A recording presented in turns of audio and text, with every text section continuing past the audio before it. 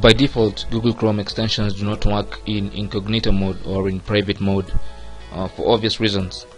Users are, however, allowed to enable specific extensions in incognito mode by visiting the extension settings page. So you can enable a specific Google Chrome extensions to work in incognito mode.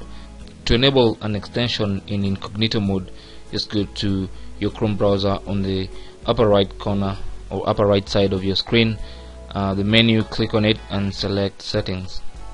Now in the settings page, go to the left hand side and click on extensions, and this will list for you all the extensions in your Google Chrome browser.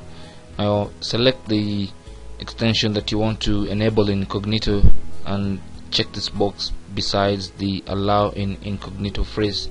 Now once you check it, you'll see a warning there, and from now on this particular extension is enabled, or you can use this extension is active in private browsing mode or incognito mode in your Google Chrome browser. Thank you for watching. You can ask any question you have in the comments below. Don't forget to subscribe. My name is Chris, webproeducation.org. I'll see you guys soon.